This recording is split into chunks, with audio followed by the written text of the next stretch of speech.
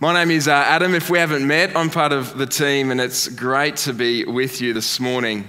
As Nathaniel mentioned earlier, we are kicking off a brand new sermon series today, which we've called The Rise and Fall of Solomon.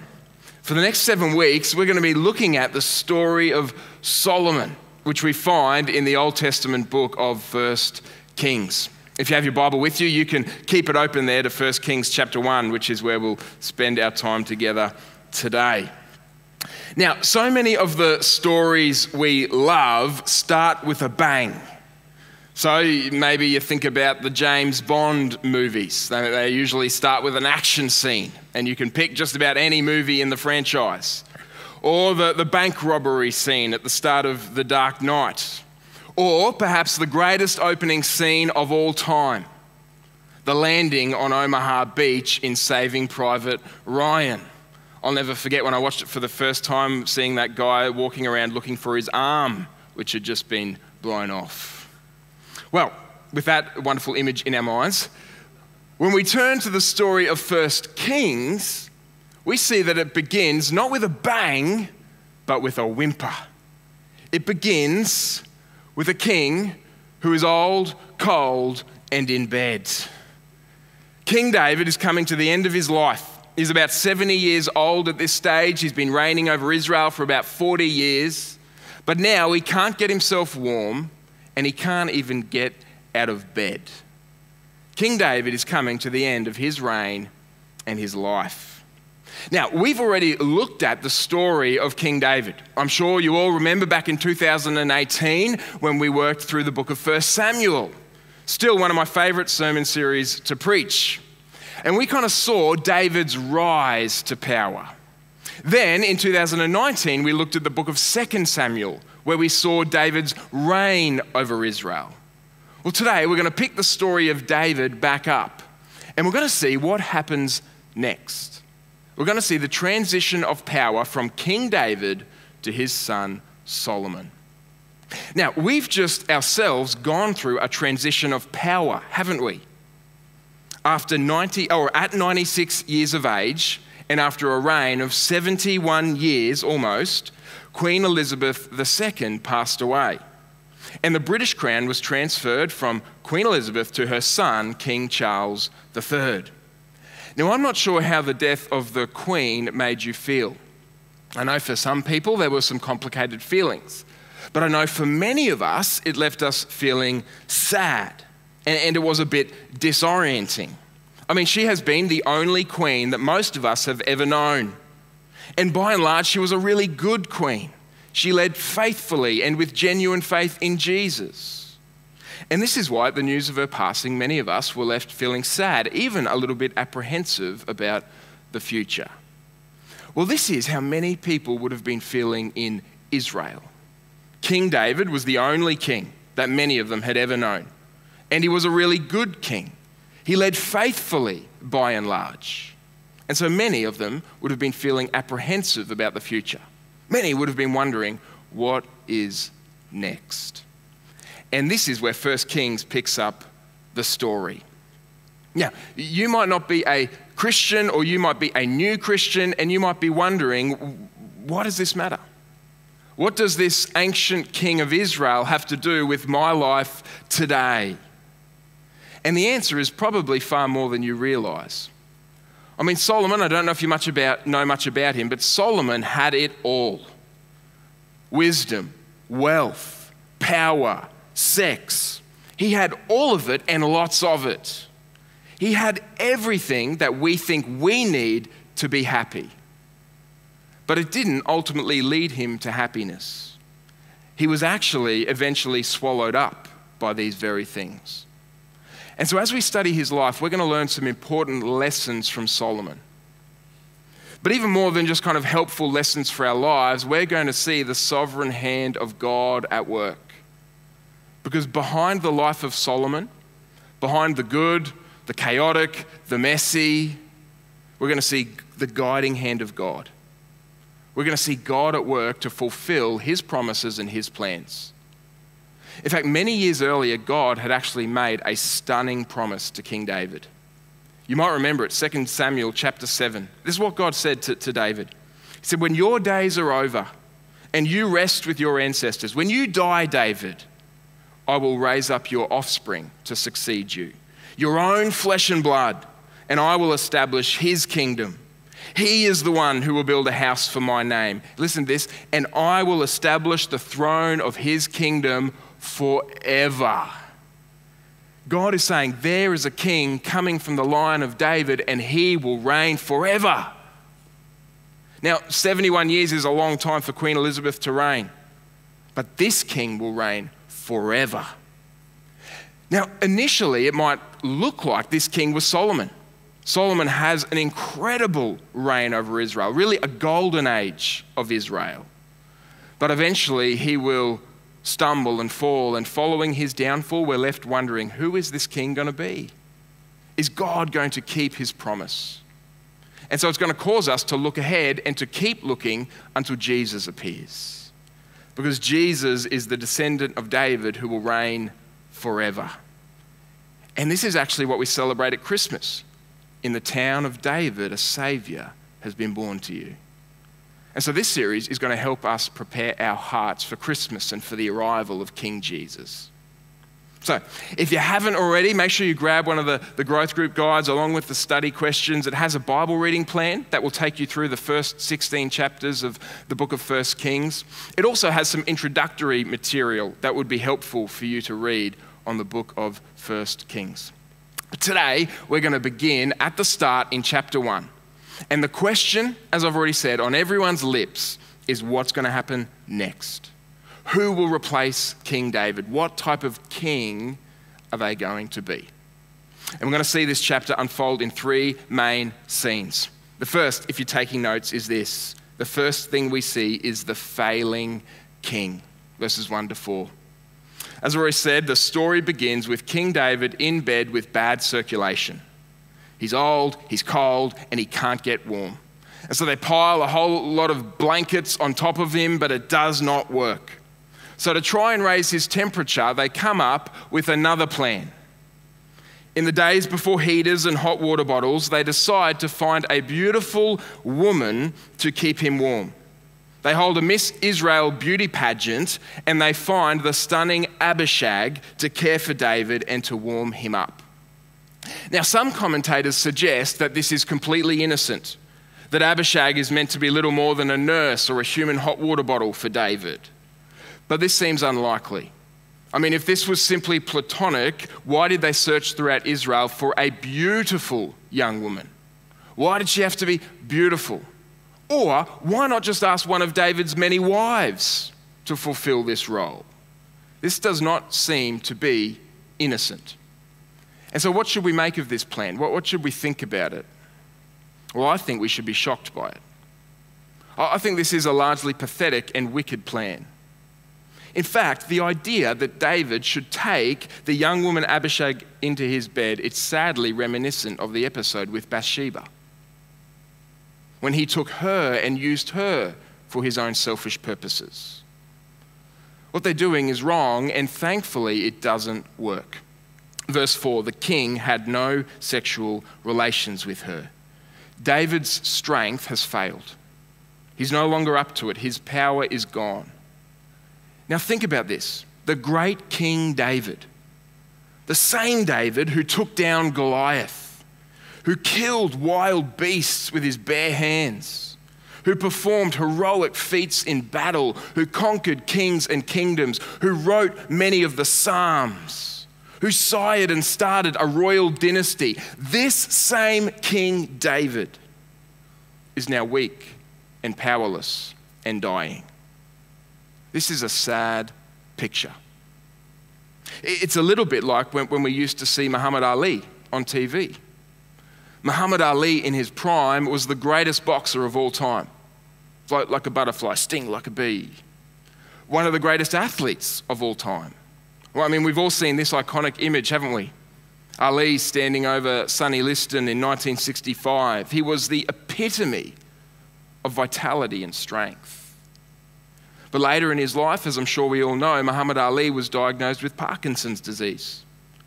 And the fists, which used to flatten others, they would now shake uncontrollably.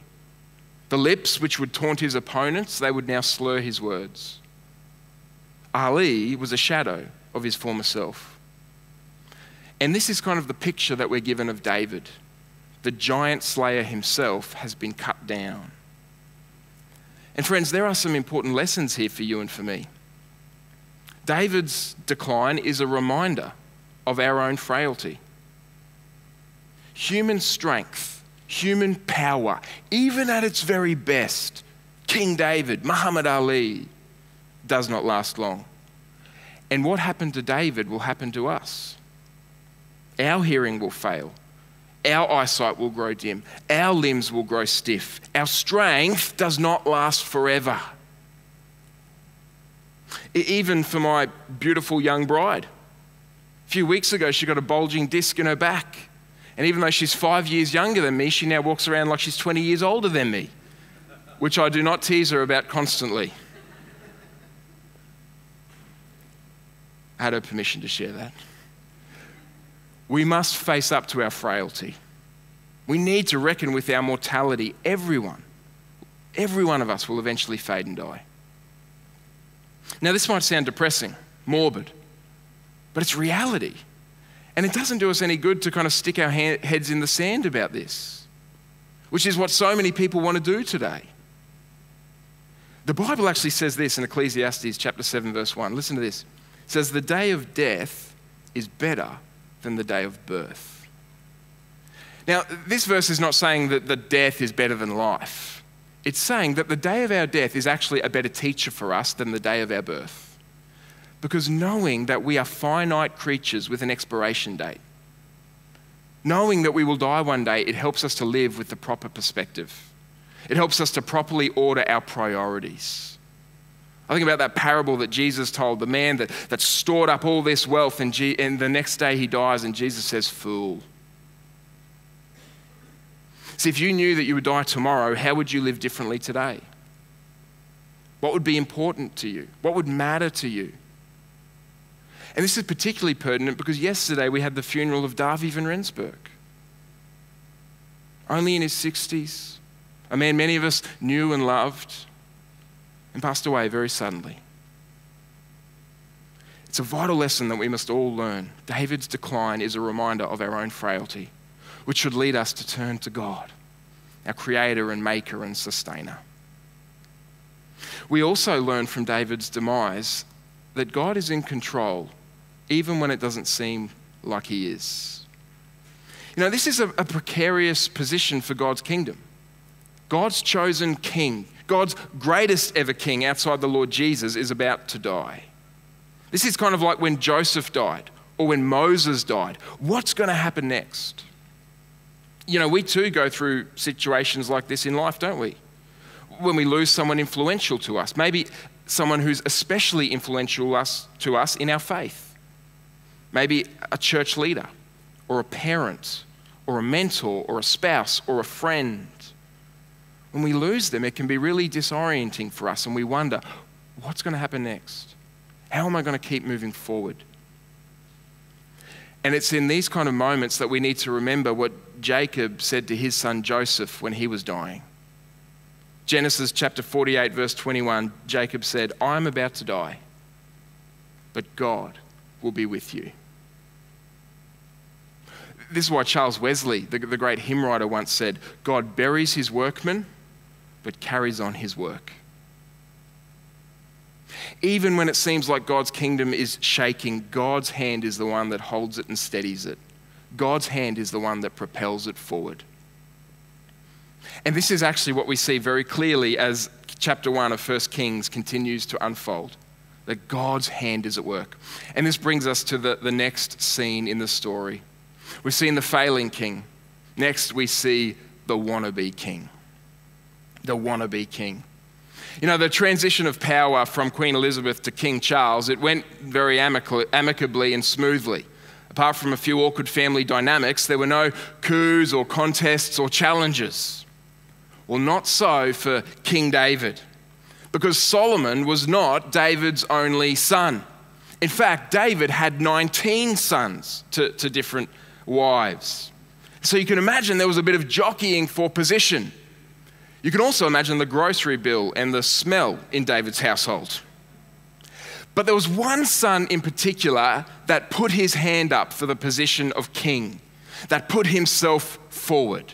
Look at verse 5. Now Adonijah, whose mother was Haggith, put himself forward and said, I will be king. Adonijah nominates himself and then he gets to work. He gets himself some horses and chariots. He gets himself some soldiers. He recruits some key allies. And then he holds his own coronation party. Now, to be fair, Adonijah had a fair bit going for him. He was David's oldest surviving son. David's third oldest son, Absalom, had killed his first oldest son, Amnon, and we don't know what happened to his second son, Chileab. And you think your family's got some issues. David was oldest surviving son, and he was also Adonijah was David's oldest surviving son and was also everything David used to be. Young, ambitious, vigorous, and apparently he was good looking. Verse 6 tells us that he was handsome. Now, this might sound like a good thing, but it should set off some alarm bells. I hate to break it to all you beautiful people out there, but so far in the books of 1st and 2nd Samuel, it has not been a good thing to be good looking. Phew, it's good for me. Now, do you remember Saul in 1 Samuel chapter 9, the first king of Israel? Tall, dark, handsome, and a total disaster. Do you remember Absalom in 2 Samuel chapter 14? Apparently the most eligible bachelor in Israel, but greedy, deceitful, and rejected by God. Because God doesn't look at the outward appearances. God looks at the heart. And so we shouldn't hold high hopes for handsome Adonijah. And sure enough, it's not going to work out too well for him. His prideful grasping at the throne will lead to his downfall. But we can learn an important lesson from the example of Adonijah. The name Adonijah actually means Yahweh is king. Yahweh is Lord. God is king.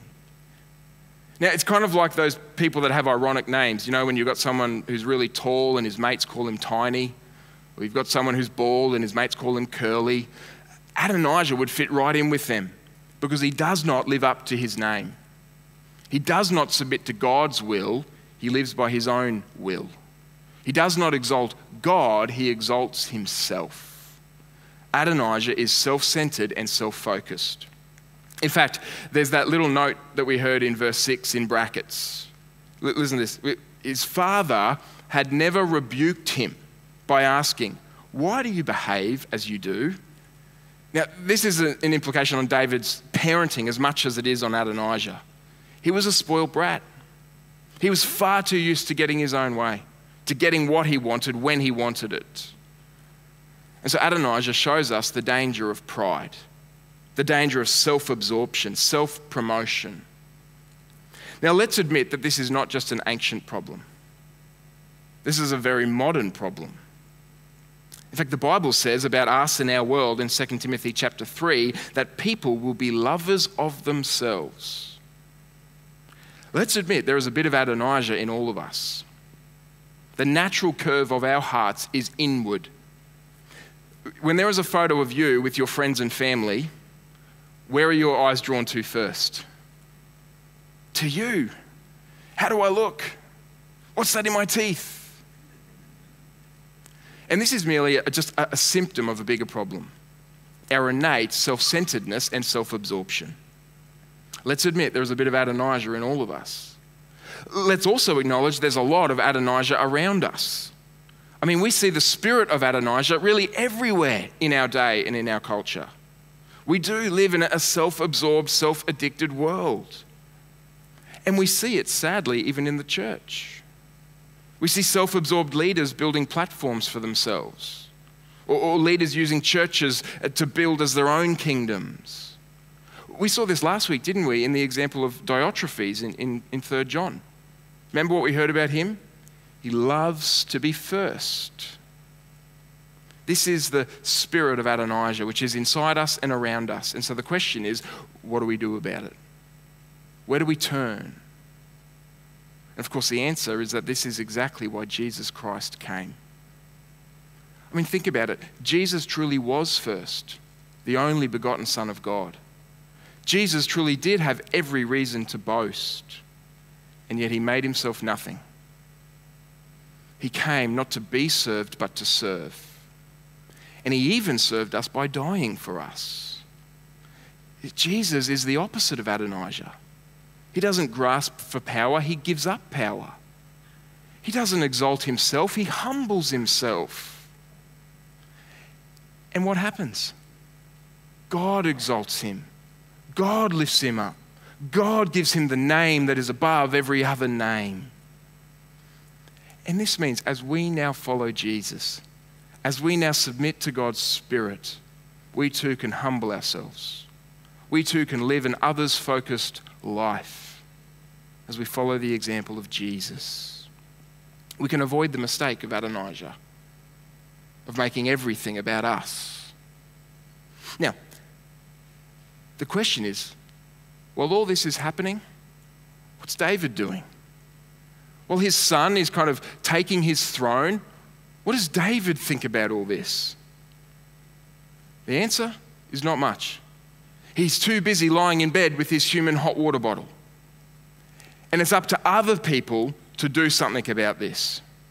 And it leads us to the final scene in this chapter, which is the chosen king. We've seen the failing king, we've seen the wannabe king, and now we see the chosen king. See, as far as God was concerned, the rightful heir to David's throne, it was supposed to be Solomon. 1 Chronicles 22 tells us about the promise that God made to put Solomon on the throne. And presumably Bathsheba, who was Solomon's mother, and Nathan, the veteran prophet, they knew about this. And so they knew that Adonijah must be stopped. And so they get to work. They arrange for an audience with David, that they tell David everything that's been going on, and finally it forces David into action.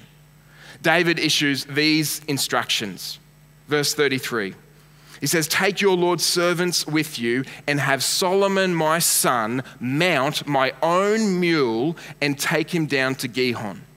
Now, for Solomon to ride David's mule, the royal mule, his personal mule, it would kind of be like seeing King Charles riding in the royal carriage. It's a sign that he is now the monarch. It's a sign of his position. David is to ride the royal mule. Solomon, not Adonijah, not David, Solomon. David goes on. "Have Zadok the priest and Nathan the prophet anoint him king over Israel." Solomon is to ride the royal mule, and he's also to be anointed. He's to have oil poured out on his head, which is a sign that he's being set apart as God's king. David was anointed, Saul was anointed, and now Solomon is to be anointed. And then David says, "Blow the trumpet and shout, 'Long live King Solomon.' Then you are to go up with him, and he is to come and sit on my throne and reign in my place. I have appointed him ruler over Israel and Judah." And so Solomon is given the royal transportation. He receives the royal sign, and he sits on the royal throne. He is being publicly and properly proclaimed as the king. Unlike Adonijah, that rebellious usurper, the one who claimed it for himself, the one who planned his own party, Solomon is God's choice as God's king over God's people. And Solomon's coronation as king leads to great joy. The priests rejoice, verses 36 to 39. The people rejoice, verse 40. Even David rejoices, verses 47 to 48. Adonijah, on the other hand, runs for his life, runs away, and then sends a message to Solomon asking for mercy, which in a good sign Solomon grants to him. Now you might be wondering, why does this matter? What do we learn from Solomon's coronation as king? And the answer is that almost every detail of Solomon's coronation helps us to understand the kingship of Jesus. You know, during his life, Jesus once said, referring to himself, he said, "Something greater than Solomon is here." Jesus is the king that was promised to David. Jesus is the king who is greater than Solomon. Jesus is the king who will reign forever. And this is why, like Solomon, Jesus rode on a donkey, a mule, into Jerusalem. His triumphal entry in Matthew 21, the king has arrived on his royal transportation. This is why, like Solomon, Jesus was anointed, but not just with oil or by a priest, but by God and with God's Spirit. Do you remember at Jesus' baptism when he comes up out of the water, the Holy Spirit comes down on like a dove and rests on him? Because Jesus is not just any king, he's God's king, anointed with God's power. And of course, like Solomon, Jesus was enthroned. He would take his place at the right hand of God, not just on the throne of Israel, but on the throne of the universe. But not before something very, very strange happened. Something that never happened to any other king. King Jesus would wear a crown of thorns. King Jesus would die on a Roman cross. See, most kingdoms do anything to protect their king. I don't know if you saw the funeral of the Queen, but there was security everywhere. And probably most of it we didn't even see. The monarch must be protected at all costs. In fact, there's a great story from the Allied invasion of Normandy on D-Day. The British Prime Minister Winston Churchill, he desperately wanted to watch the invasion from a battleship in the English Channel. But the US General Dwight Eisenhower desperately wanted to stop him. He was worried that the Prime Minister might be killed in battle. And when it became clear that Churchill would not be deterred, he appealed to a higher authority, King George. And the king told Winston Churchill that if it was the Prime Minister's duty to witness the invasion, it must also be his duty as king to witness the invasion from the battleship. And at this point, Churchill reluctantly agreed to back down. He knew that he could never expose the King of England to such danger. Well, friends, King Jesus did exactly the opposite. He ran directly towards the battle. He didn't just stay on his throne. He didn't even just stay on a ship at a distance. He swam ashore to fight alongside us, to fight for us on our behalf. And he surrendered his body to be crucified. He laid down his life for ours. He paid the penalty of our sin. He died in our place. But a dead king is no good to anyone, and this is why Jesus is God's true king. Because Jesus didn't stay dead, but he rose again. He came up out of the grave. He ascended into heaven and is now at the right hand of God, reigning and ruling over all things. And he is now the king who welcomes the unworthy. The king who died for sinners. The king who defeated death. And the king who is coming again. But the question is he your king? Have you bowed your knee to King Jesus? The one who loves you, has died for you, and gives everything to you. The best news is that no one is excluded and everyone is welcome in the kingdom of God through the finished work of his Son.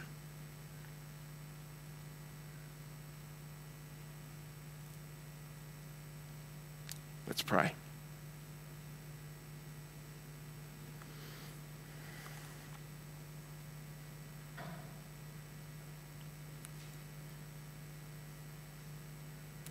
Heavenly Father, thank you that you sent your Son, our Saviour, the Lord Jesus.